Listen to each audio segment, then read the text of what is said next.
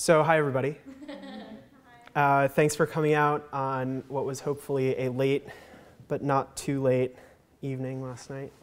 This was originally supposed to be on election day, and we were all fretting about that. So, my name is AJ Ehrenstein. I'm the Assistant Director for Master's Program Engagement in Graduate Student Affairs here at the University of Chicago, and I'm also a 2010 alum of the Master of Arts program in Humanities.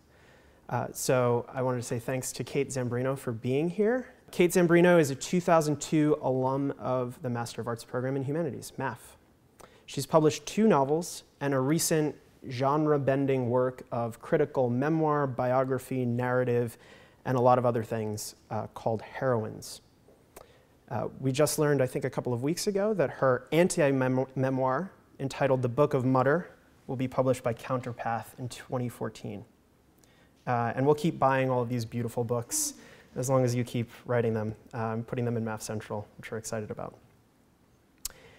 Kate's work has earned her a reputation for pressing on boundaries between genres and bending the conventions that govern our expectations of forms for the novel, for poetry, and for criticism. Her inventive prose is shot through with humor, incisiveness, and lyricism.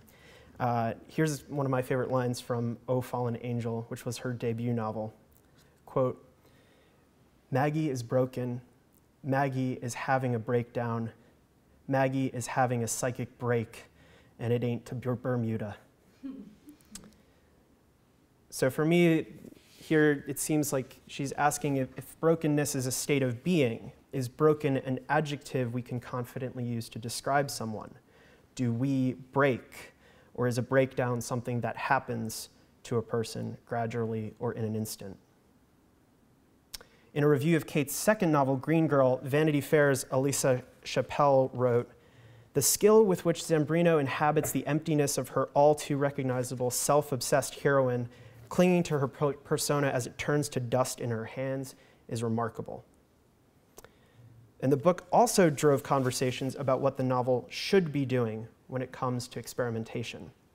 Here's Kate on reading reviews of Green Girl in an interview with Edith Zimmerman of the Hairpin, which is a great blog that you all should read. Kate says, "I've had to think about how to get a thicker skin as a writer. I still need to figure it out. I think part of being a writer for me is having a thinner skin, to be receptive, aware, sensitive. But I need to stop fucking Googling myself." Which I think is awesome, and we all need to stop Googling ourselves. And finally, last month, Kate published Heroines, which I've spent some time reading this week, and which kind of took my breath away a couple of times in the passages that I read. The project of Heroines grew out of her long-running blog, Frances Farmer is My Sister, but the vast majority of the content of the book has not appeared before. The book is part memoir, part critical engagement, part revisionist narrative about the wives of great modernists, who of course turn out to be not such great guys themselves. And throughout, Kate's ability to inhabit different modes and voices is on full view. The rigor of her engagement with difficult theory, she cites everyone from Deleuze to Eliot to Woolf to Cixous to the DSM-4, combined with deeply personal reflections on her own identity as a writer and as a woman, make that theory feel vital for ordinary life. Kate lives in North Carolina with her partner John, and about her move, she writes in Heroines, quote, "I have exited the Midwestern and am now entering the Southern Gothic." But we're very glad to have her back here at UChicago, where we hope that she always feels like she has a home. That was such a lovely introduction, AJ. That was great. It's such a pleasure being back here at University of Chicago. Thank you to AJ and MAF for inviting me, as well as to Creative Writing and to everyone that helped coordinate this reading. My year here at U of C in the MAF program was a period of wild intellectual and emotional engagement. I took seminars in critical theory and performance studies. All of this, I think, was crucial in my early apprenticeship as a writer, for me more than any potential craft class. One memorable seminar I took was on the fetish, going through Marx, Bataille, Freud, feminist film theory. I mean, what is writing except circling around a fetish? I'm going to be reading today from my critical memoir, Heroines. About 8 years ago, 2 years out of the program, I began inhaling the work of modernist women writers and then their biographies. It began when my partner John and I lived in London in the first year of our marriage. I worked at Foyle's bookshop and read Anna Kavan, Jane Bowles, Jean Rhys for the first time. And then this obsession continued upon moving back to Chicago, where I began reading the biographies of the famous wives of modernism, Zelda Fitzgerald, Vivian Elliott, also the biographies of their husbands. It was a complete possession and obsession, which existed in those beginning years in constant journaling. Possessed like Sylvia Plath's Diebuch, the soul of a former suicide, who wants to try and unravel and figure out the modernist memory project, to see how these women were written, were erased. I'm going to read you the opening myth of Sybil. She was supposed to fuck a god high up on his mountaintop, but she refused. She wouldn't listen to Apollo's reasoning. So he cursed her, a life sentence. He said, "Sure, you can live forever, as many grains of sand in your hand, but that young, lovely body will be gone. You will wrinkle up into nothingness. Who will love you now? Who will listen?" Eventually, her body was kept in a jar, and then there was only her voice left. Only her voice left. And then not really her voice at all. The rhythm of my mad woman's lives, a long scream followed by absolute silence. At the beginning, I think of endings. The mad wives of modernism who died in the asylum, locked away, rendered safe, forgotten, erased, or rewritten. Vivian Elliott, whose alter ego in her writing was Sibylla, the voice in the jar that begins her husband's poem, The Wasteland. Zelda Fitzgerald, the tarnished golden girl of her husband's legend, who burned to death in an asylum fire in Asheville, North Carolina. All that remained to identify her, a single shard slipper. Jane Bowles, stroked out, later buried in an unmarked grave in Miaga, Spain, while her husband Paul never stopped writing. Sitting at the mouth of my cave, I stringed together fragments on paper, my scraps scattering to the wind if unread. Out of this narrative will emerge a chalk outline. It is the body of a woman. These fragments I have shored against my ruins. For years and years, I carried these notebooks around with me. I had hundreds of pages of notes, these fragments that consisted of biographical anecdotes, diary passages, critical rants, agitations, scenes of my partnership that viewed from the outside was a marriage, meditations on this new wifedom. I originally framed the work, which became most of part one of Heroines, as a fictional notebook called Mad Wife, an anonymous woman with a husband named John, cue the yellow wallpaper reference, who feels literally like she's possessed with the mistresses and mad women of modernism, them being her eternal reference point. Heroine flashes back to London and Chicago, the early years of our marriage, while being set in Akron, Ohio, in part one, where we moved so John could take a post as a rare books librarian. The archive and who keeps it and who is remembered is a recurring theme in the book. Heroines is an extremely referential text. It lives on and builds and breathes through so many other literary works. And in the first half of part one, I'm deliberately playing with not only the yellow wallpaper, but also the game of chess section of Eliot's The Wasteland. And I'm going to read you a section dealing with that messy marital feud part of the poem. Do you know that part of the poem? My nerves are bad tonight. Yes, bad. Stay with me. So the section I'm going to read from you, it involves on one level a reading of that section juxtaposed against an interrogation of Eliot's theories of literature. And this I collaged against a fragmented biography of the real-life couple while interweaving and mirroring my own personal narrative, poeticizing the almost mythic marital feud, looking at masculine rhetoric as a form of violence.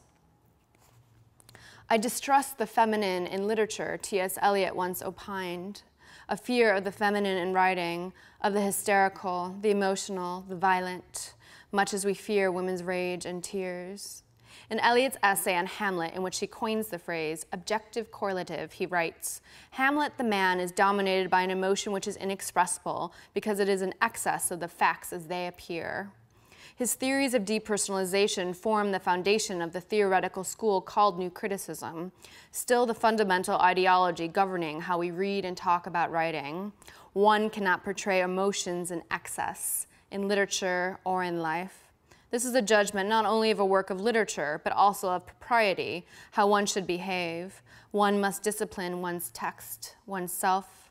He'd do the police in different voices, the original title of The Wasteland. Why is Hamlet's grief excessive? Let's see. His father was murdered. His mother is fucking his uncle. It's cold in Denmark. Maybe that's enough for a bad mood. It's cold in Denmark. But Hamlet is still allowed to be overcome by despair, however excessive, because it is still read as existential. He is the hero of the story. It's Ophelia who wails and moans and drowns in an inch of water. But Eliot doesn't ask about her objective correlative. If Hamlet is seen as overwrought to T.S. Eliot, what does he think of Ophelia's melancholic swoons? He who conjures up her dramatic goodnight speech in The Wasteland. Good night, ladies. Good night, sweet ladies. Good night, good night. Nothing is objective to Ophelia. It is all so subjective. She takes things so personally. Viv in a letter to Tom's brother, and be personal. You must be personal or else it's no good. He is the guardian of the correct at home and in literature, of what is kept out, emotions, excess. In Flaubert's novel, Madame Bovary, Charles moves himself and his wife to a new town because Emma has begun to display symptoms of melancholy. But we are not supposed to read Emma as an existential heroine. Flaubert depicts her misery as frivolous and poisoned by schoolgirl fantasies of never being able to be happy with anything real, like her doting, if dull, husband. But maybe Emma is moody because she feels trapped. She's just left her father's home, the boring farm, and now she's stuck in some backwater town. An alienation of the self, to go from daughter to wife and expect freedom in that movement. Yet marriage was considered a cure for hysteria. Not enough has been made of the existential alienation that came for these women in that first year of marriage. Both Virginia Woolf and Viv experienced this debilitating depression. The first years of Virginia's marriage beset by arguments, extended periods of alienation, her suicide attempt the second year. They were expected to leave the house they grew up in, change their names, and be suddenly not their own sovereign, but a wife of. Vivian hated when she was left alone. Jane, too, could not stand to be alone. Zelda would grow enraged as Scott would work and ignore her. She had reverted to infantile terrors of loneliness, writes one of Eliot's biographers of Vivian. I read these biographies of the great men, their pathologizing, constructing language, and hone my fury like listening to right-wing talk radio. In Greek tragedy, Penelope is the wife who resigns herself to waiting. Clytemnestra is the wife who waits and grows murderous. A woman's voice in quotations. My nerves are bad tonight. Yes, bad. Stay with me. Speak to me. Why do you never speak? Speak. Yes, and wonderful, wonderful, wrote Viv ×2 on the typescript of The Wasteland, which she helped edit, supplied lines for, even wrote another clever passage herself excised by Ezra Pound, but that appeared later under a pseudonym in their little magazine, their Criterion. Photography, Ezra scrawled next to these lines. A too true snapshot of an unhappy marriage. The A Game of Chess section conjures up a trapped mutual miserabilism, a tiny, cramped domestic space, the murder of a small room. He punishes her with silence. It riles her up more. He did not see that Eliot, in starving Vivian of affection, was unwittingly contributing to her hysteria. She tries to get him to talk to her, her shrill, nervous voice. What are you thinking of? What thinking? What? Our bickering, a constant pattern, rhythm in our domestic quotidian. I never know what you are thinking. Think. I who insist on narrativizing everything, on giving voice to a constant monologue. He who often prefers silence, introspection. She is battering around the room, a zinging ball, wanting to escape.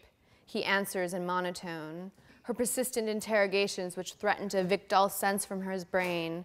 She pushes him to the edge, threatens to rush out on the street raving, makes him remember and resurrect personal traumas. The section has the aesthetic of shell shock, the masculine term for hysteria, soldiers coming home from World War I and jumping out of windows, like Septimus Smith in Virginia Woolf's Mrs. Dalloway. The great men's marriages were their wars. They who didn't actually make the Great War. Eliot unfit because of his hernia. Fitzgerald who enlisted but never actually saw the front lines, much to his disappointment. A return to these old roles that we play that we didn't even originate, all the ghosts of the past, ghosts that aren't even our ghosts. When?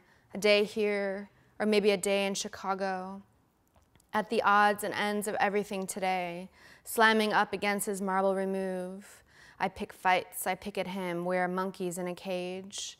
In the cage, the original title of the game of chess section of the wasteland. The suitcase pulled to the center of the room like the feuding Fitzgerald's infamous Rose. Zelda would wildly flirt with other men. The rumored affair with the aviator. Scott had his actresses. A marriage so soon in ruins. Scott began to drink. Zelda began to implode. Photos where the strains are showing. In photographs, their smiles are tight. Zelda is tense, ready to strike. Simone D.B. writing of Frida and D.H. Lawrence's numerous and physical fights. Married life had become for them a series of scenes repeated over and over in which neither of them would give in, turning the least quarrel into a titanic duel between man and woman.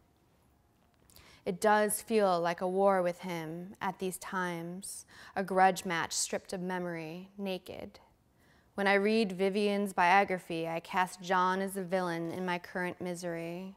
I'm more aware than ever how I become infected by his containment, his repression, his almost paranoid desire for privacy. Fights fueled by feelings of entrapment, a fervent feral desire to escape. Enforced domesticity brought on black moods. One more part to this section. They were always moving, moving, moving, Tom and Viv, the unhappy couple. Elliot's Soho bachelor lodgings at 35 Greek Street wouldn't do. And so began their game of musical chairs. Vivian loved to dance to the phonograph. Bertrand Russell paid for her lessons. Zelda had the same ballet teacher as Lucia Joyce. She would bring Madame Egorova white flowers and glasses. Always searching, frantic to get out of London to a country cottage somewhere, can you please help? They send furious SOSs to their rich friends. Then later, the tourism of sanatoriums and seaside convalescents. In their years together, Tom plunged into a suicidal depression. Each of them struggled with terrible influenza. Corals and migraines punctuated their lives. What was he trying to escape from? His new bride, most likely. It is terrible to be alone with another person, Eliot writes, a line later excised from the wasteland. In London, we moved around wildly, 3 times in 9 months. All the modernist couples moved so much. Catherine Mansfield and John Middleton Murray moved 12 times in 3 years. June and Henry Miller, nomadic in New York. Jean Rees and whatever husband she had at the time. The Fitzgeralds, the Elliots, the Bulls, of course. A whirlwind. But how do you feel steady when your bottom is always slipping out from under you? So restless, yes, a generation lost. Rooms after rooms, shabby flats, like a Jean Rees novel. A sort of marital aviary, Vivian's hawk nose, Tom's hawk eyes. They stayed at Birdie's near the British Museum, a convenient ménage à trois. Always French, ménage à trois, maladie à deux. Eliot slept in the hall in a chair. A third to provide relief from themselves. Maybe Vivian thought, why not? If I cannot be a great man, I will fuck one. Then a cramped, noisy flat near Paddington Station, 18 Crawford Mansions, Crawford Street, Marylebone. We too lived near Paddington Station, all the wonders of W2, the first in a series of cramped rooms, the bed that folded out from the closet, the tiny school kid desk. We went to Woolworth's and bought cutlery, plates, 2 white teacups. Our married life in miniature. At night, a pounding on the other side of the door, the constant tempo of the humping Spaniards. Then a large room above a curry restaurant on Brick Lane in the East End, past crowds of Jack the Ripper tours, near where Zelda donned men's clothes for a nighttime tour of the docks. Our neighborhood was known as dodgy, the callers luring passers-by into their curry houses, drunken American tourists, stag parties. Sometimes a drunken fight would break out into the streets, and we would watch by the windows as the bobbies arrived. Hurry up, please, it's time. The barking refrain from the wasteland. The Elliots lived across from a pub at their first flat on Crawford Street. Tom complained about the actresses playing the phonograph. They entertained each other with cruel caricatures of their beastly neighbors. Vivian would mimic their Cockney accents.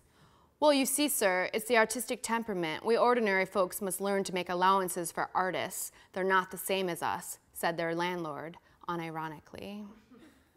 The noise on Brick Lane was fragmenting, obscene. We had to leave.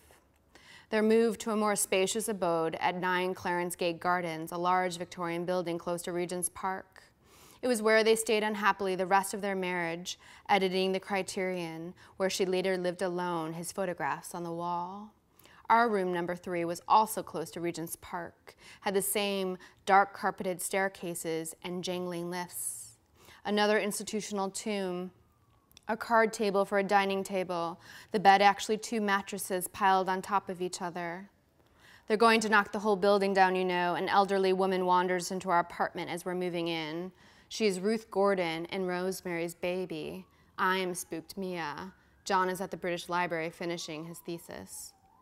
In 1918, Viv writes in a letter that life is so feverish and yet so dreary at the same time, and one is always waiting for something, generally waiting for some particular strain to be over.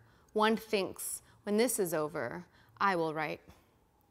Vivian always frantically looking for a place outside of London, a nice cottage perhaps, looking to escape the trauma of the Blitz, never being able to escape the trauma of life itself, of her marriage, a melodrama played out on her body.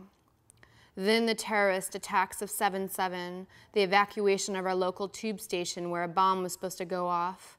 We watched the hysteria on the TV at the nearby dormitory for international students.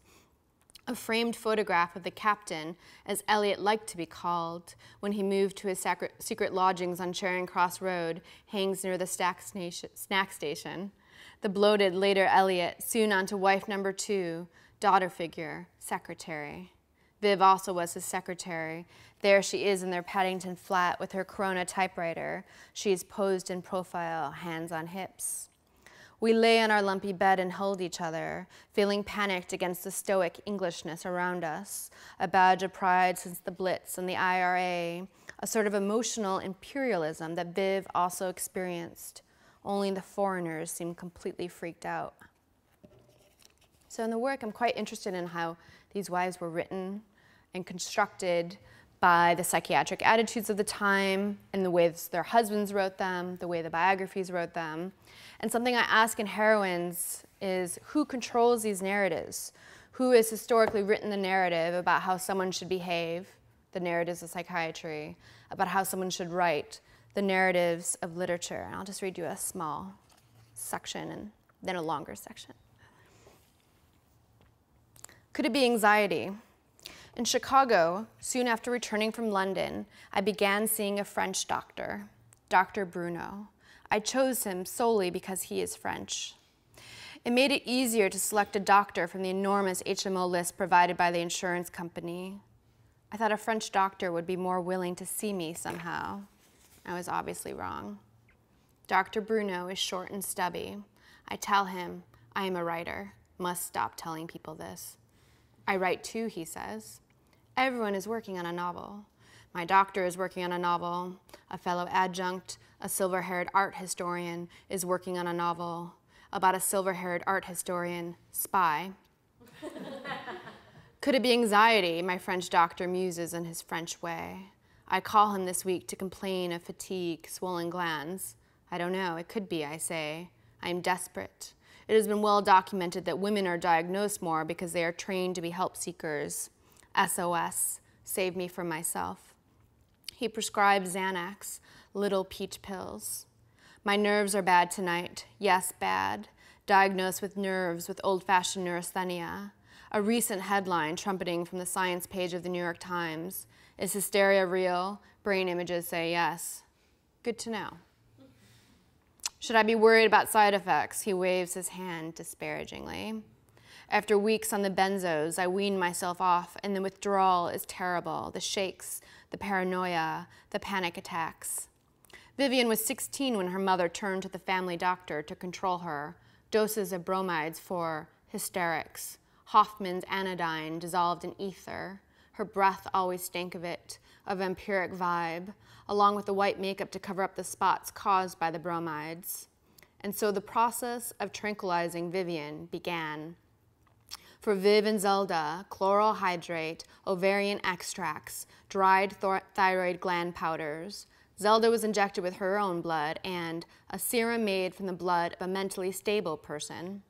Also, belladonna, luminol, morphine, stromium, digitalis, hydrotherapy, purges, wet packs, insulin therapy, used for female patients, realigned behavior, also ECT, coma therapy, Virginia, teeth pulling, veronal, adaline, chlorohydrate, paraldehyde, potassium, bromide, digitalis.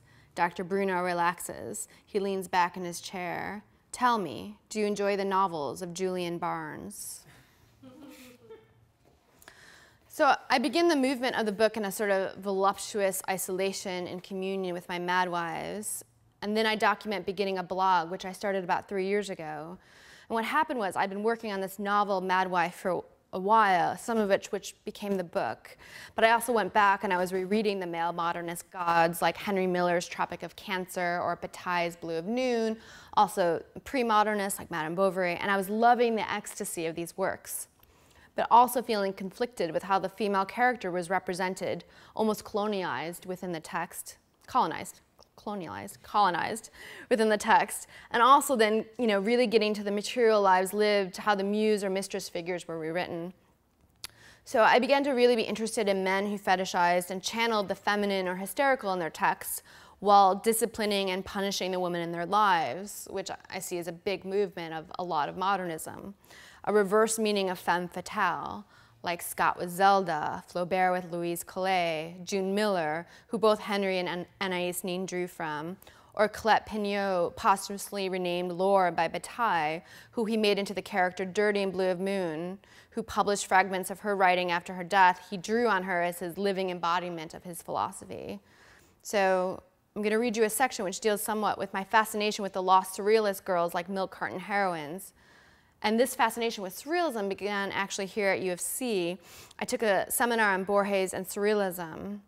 My underlinings of Breton's Nadia reflected a still unformed feminist foment. I was just underlined the whole thing. I remember saying, it's so sexist. Like that was my very astute criticism. But this frustration of the girl trapped as a character, not as an author, which I would say is probably continued in most of my writing.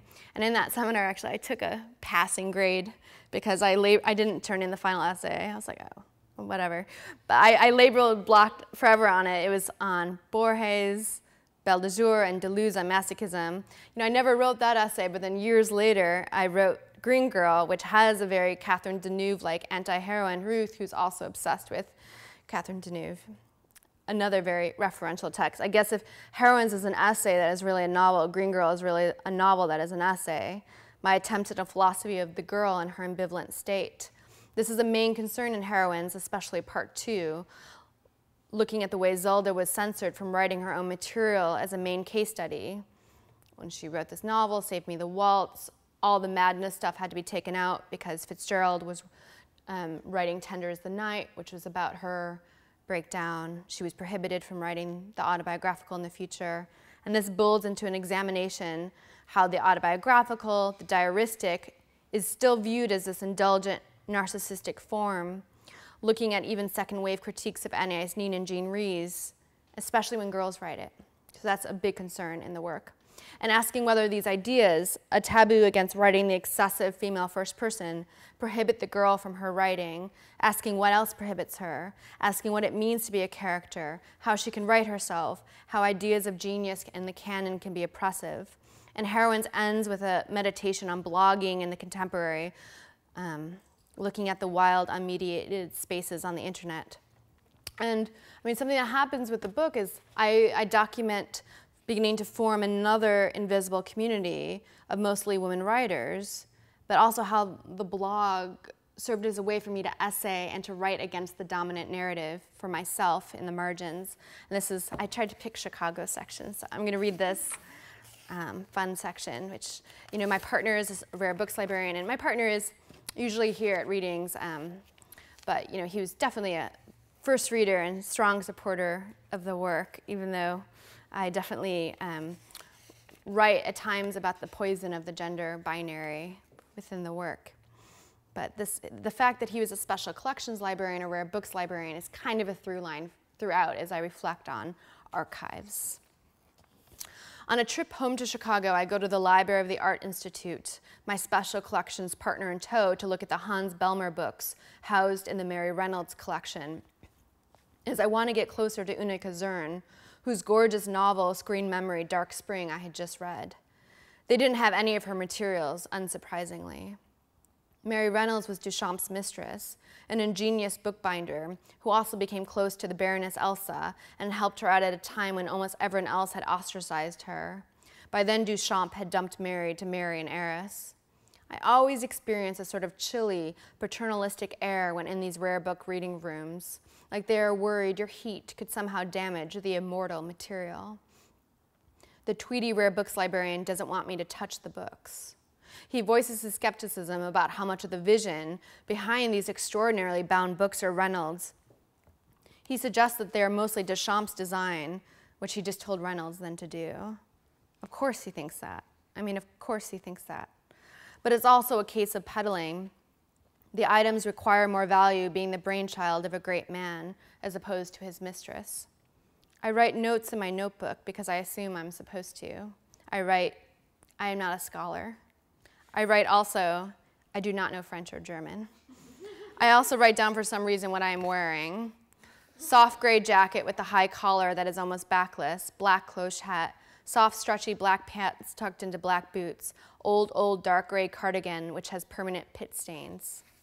All my beautiful pieces I keep like in a museum because I don't want them ruined somehow by the stink or casualness of my body. I leaf through old issues of Minotaur, the only female presence, the gorgeous photos of Lee Miller and other surrealist models, and Bellmer's mechanical dolls. I'm realizing these muses of modernism were often objectified twice over, through literature and often through psychiatry, both reducing them to their body. She is the doll, Hans Bellmer said when meeting Una Kazern, marveling at her resemblance to his poupées. Later, his photo of her naked, bound torso on the cover of a surrealist journal with the caption, "Keep in a cool place." The meaning is clear. She is a piece of meat. During the time I began reading the biographies of the Madwives, stewing in my obsessions, feeling eerily like I was performing their lives, I write a letter to Poetry magazine about a review of Djuna Barnes's posthumous poetry collection. Although I had previously written theater and book reviews, I think of this letter as one of my first acts of criticism, which for me always originates in feeling, in an angry protectiveness, especially towards my beloved women. The review begins by using Gertrude Stein's condescending compliment of Barnes, the description of her lovely ankles, and continues to characterize Djuna Barnes as an it girl of the left bank, not Barnes the girl and genius, but a mere pretty socialite flitting around the more serious modernist writers. The reviewer also theorized that Eliot must have exposed her to John Donne and the rest of the metaphysical poets that he saw as inspiring her poetry. These are all small, slight dismissals, but the snarky details chosen add up to a dismissal of the work by focusing on Djuna Barnes' looks, how others saw her, refusing to regard her as anything more than a dilettante, a novelty. This review was not the feting or canonizing of a genius, but the petting of a girl lucky to be in the periphery. They published my heating letter valorizing Knightwood as one of the most important masterpieces of modernism, and taking issue with the reviewer's characterization of her as a minor, flashy accessory to some more significant scene, noting that Samuel Beckett regularly sent her money in her days of poverty later on in the Village because he was like others admiring of her genius, and that James Joyce let him call her Jim because he regarded her as a peer, not because she was some cute thing. Poetry then allows the reviewer a rebuttal, something along the lines of, I still conclude that Djuna Barnes is a minor writer. Ephemeral, denied the canon, objectified by her slim ankles. I participate in my first internet feud, not my last, when the online literary blog HTML Giant publishes a satirical post about Zelda Fitzgerald, written by the pithy punchline bully Jimmy Chen, whose shtick usually involves posting images with inane captions in an attempt to emerge highbrow with hipster irony, a lit version of the do's and don'ts in Vice magazine, the subtext often a disgust with the female body, such as his post pointing out the pronounced nipples of a female literature professor at an Ivy League. The photo is the one used on the back of Milford's biography of the lovely numbed-out Zelda, posed on a crate with her ballet slippers.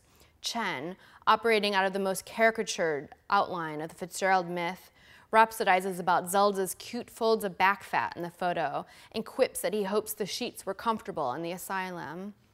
I wish I could quote it. It's been taken down since, along with many of his offending posts. The snarky dismissal, I answer back with vitriol. It becomes heated, ugly, personal. Slurs of a sexual nature slung in the comment section, mostly by a chauvinistic supporter of Chen's. A way to bully, which is to humiliate, to silence, to make a woman smaller whose behavior is seen as outsized. Won't she fucking shut up? This is one of the first times I exhibit rage online in the comment sections and in my blog in those early months. I feel so protective of these women. I summon forth all my fury. Fellow bloggers comment extensively, comforting me, rallying behind me, helping to contextualize my anger. Our blogs serve as legitimizing networks. The rant can be revenge, to get something off our chest about our place in the world, to break the silence, the silencing. Simone de Beauvoir, who writes that the woman is always reduced to the body, regardless of how she situates herself. The photo of her, the one taken in Chicago, après-le-bain, she grew hot after fucking Algren. Pinning her hair, she's standing in front of the mirror naked except for high heels. She has quite a rear on her, everyone said when that French magazine reposted the photos for what would be her 100th birthday. A delight in objectifying the ample rump of one of the greatest minds of the 20th century, as if to say, you are still the second sex. You will still disrobe and discard your intellect at the bedside table. She is so often dismissed, made the punchline, the darling punching bag, later the bag lady joke. They keep her outside. Henry Miller's cunt portraits. The woman is reduced to the cunt, to the body, through which he can achieve his own mystical revelations. The whore acts as a conduit. In those last ecstatic rushes at the end of Tropic of Cancer, jerking off deliriously on literature while we're looking down into this fucked out cunt of a whore, he falls into a volcano, her body the ruins he meditates on. Flaubert's metaphors of fucking for writing, he gets off on himself. The erections of thought are like those of the body, they do not come at will. In Guilty, Bataille is drunk, grieving, mad. He surrounds himself with prostitutes like a surrealist Charlie Sheen, nameless goddesses who he can fuck to find some sort of release, a temporary death, reaching a mystical ecstasy that is an exit of the self. My true church is a whorehouse, he writes. Dirty, a desirous corpse in Blue of Noon, trope man jerking off to his mother's corpse. I realized in any case that my attraction to prostitutes was like my attraction to corpses. They lay there and play dead. Yes, yes, the exquisite corpse is female. Thank you, everyone.